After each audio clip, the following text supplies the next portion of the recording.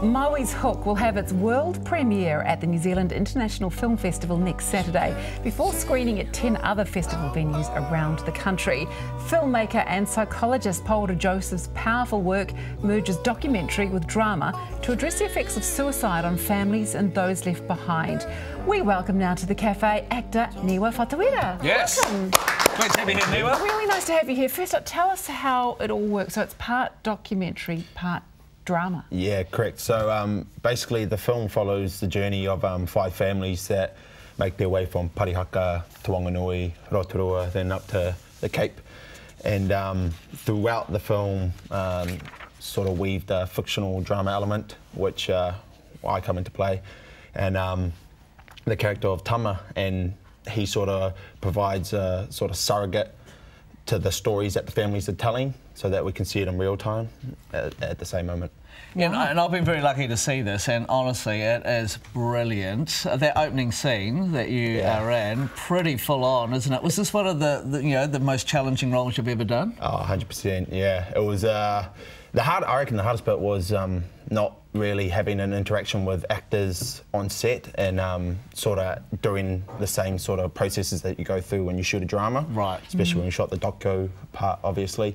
So it felt very isolated at points, but it was a great experience. You would have had to reach for everything. So the doco part is obviously the families, they're all real and the journey they're on, and you took part in that as well too, didn't you? Yeah, so I was on the journey with them, sort of just in the background, or sort of just hanging about as a bit of a weirdo, actually. But I was able to build a relationship with the families and really get into them and figure out everything that they were going through, so that I could then take that and use that in my performance. Yeah, and actually, I'll tell you what we should do now. Let's just take a quick look. This is phenomenal. Have a quick look. You gotta remember, you're not alone. Someone does love you and care.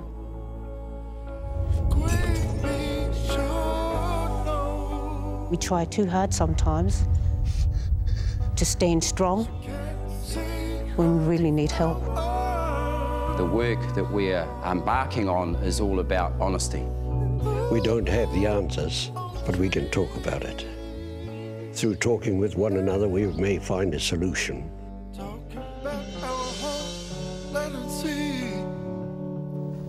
Wow. So what was the hardest thing then? Throughout the whole thing. It was just sort of being integrated with the families, but then also doing sort of my job, acting, which in the name of what it is, it's not real, you know? You want to do, I mean, their stories, you want to do justice to what they're telling, don't you? Yeah, but then you'd always so battle with, oh, well, these guys are actually living this, whereas I'm just... The emotion. Yeah, and I'm just going to work, pretty much, so it was a hard balance. Does that make you feel guilty a bit? It's slightly, a little bit, but we kept on coming back. Like, the same thing happened with a lot of the crew, and Paula kept on coming back to, well, we've got a purpose, we've got a focus. If the film does what it's supposed to do, then it's going to have a greater purpose than whatever you're doing right now. You know, well, it certainly hits the mark, because, you know, the family's involved as well. It's brave of them to tell their story so raw like that, and to have it turned into a feature film, so to speak.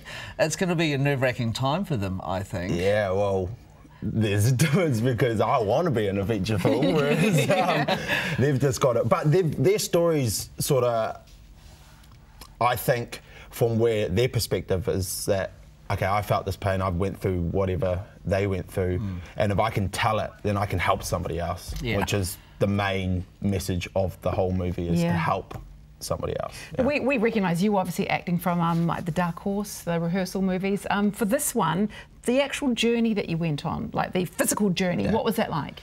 It was a week and a half. It was crazy. Well, we started off in Parihaka, went to Wanganui. There was a once in every 200-year flood there, up to Rotorua, which was freezing, and then straight on through to Te Whatuira, stayed a night in Te Kao, which is the far north, and they don't have cell phone reception there. And my girlfriend thought the bus crashed or something like that. I went off the face of the earth for 2 days, but it was a journey I'll never forget. And tell me a bit more about the director and the writer, I guess, of the movie, Paula. He features in it, but that man's a genius, isn't he? Oh man, that dude's a buzz. No, Paula is a great fellow, very talented guy. I think the way that he views the world is just interesting, and that's why he makes such good films. Is that his vision of the world is very, very cool. Oh, awesome. And I found a lot of healing was going on in that movie, so I hope people get that when they go and see it as well, because I guess that's its purpose: learn and heal, move forward. Yeah, and you could see the change when we finished it of the families who had gone through it, what they were different after the movie as well, and so the actual journey that they went on was also a period of healing for them. Yeah. We shot it, created a feature film out of it. I bet. Yeah, it's brilliant, mate. Well done. Awesome. Yeah, awesome. Congratulations. Cheers, guys. The world premiere of Maui's Hook screens as part of the International Film Festival in Auckland on July the 21st. It's then going to screen on July the 23rd and the 24th before heading to Wellington and other festival venues around the country as well. So if you want to see it, check out the Film Festival website for details.